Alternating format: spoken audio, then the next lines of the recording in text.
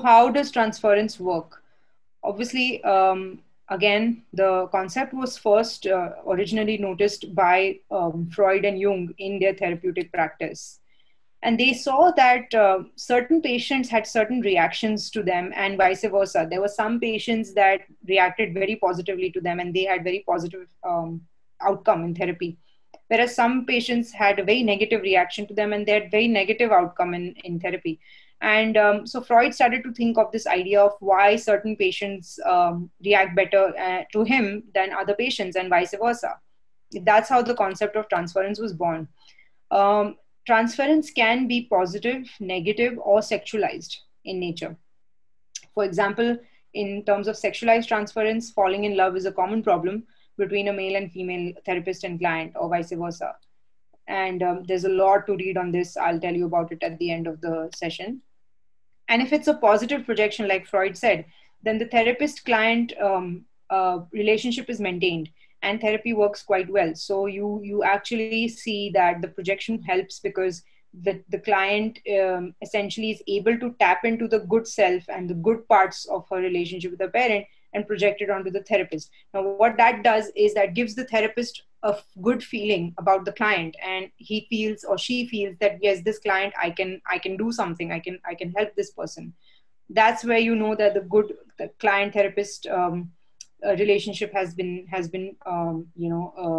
it's taken birth, and it's started, and you can go forward from there.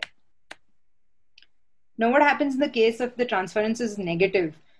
Then it is up to the skill of the therapist to recognize that the transference is negative, and it at this point it becomes very important to maintain the client therapist relationship. If the therapist is not adequately trained, then in such cases the cases are normally transferred to other therapists. So what happens is, um, you know like I said, transference is, imagine that you're projecting a good, bad, or a sexualized feeling that you had towards your parent to your therapist. Now, if it's a negative transference, if I have the skill to recognize that you are projecting negativity onto me that you have with your parent, and I can deal with it as a therapist, I can find ways to deal with it, then this relationship can go forward, and that transference will eventually go from a negative transference to a positive transference, and then your client will see much more improvement in their symptoms. However, if I am not a skilled therapist, then I will not be able to recognize that the transference is happening and it's a negative transference. What I will also actually feel is an irritation towards this particular client, and I don't know why. And I will feel inadequate. I will feel that I'm not able to take this client because this client is complaining about things which I don't understand, things like that. So you'll have a very negative experience with this client. Now, if you are not skilled enough to catch that, of course, here it's important to remember that there are some cases where it is not transparent. The client is actually difficult. So, but it's the skill of the therapist to see how they can handle it. If the therapist is not adequately trained, then in such cases, obviously, then the cases are transferred to other therapists. One classic example is for if you are a therapist who has bad relationship with your father or mother, for example, and let's say you, as a therapist, you were abused by your father used to hit you, and you get a client who a father who beats up his wife and his daughter.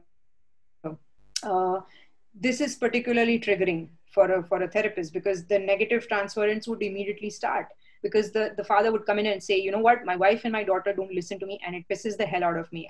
I feel like killing both of them. It would immediately trigger in you the transference. You would feel that negativity being projected onto you.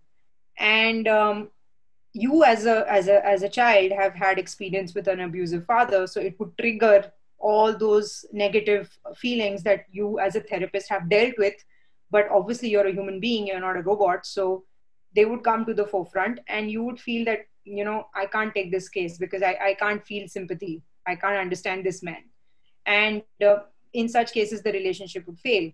But if you are very skilled and you're very strong as a therapist, you could take on the case and try to understand, in the process also understand your own father and understand this client, of what triggers them, why did they abuse, were they abused themselves as children, and maybe you could develop eventually a positive transference and sympathy, and then the therapeutic relationship would work. So this is a classic example of a negative transference where a certain situation that triggers you will trigger negative feelings in you towards a certain client.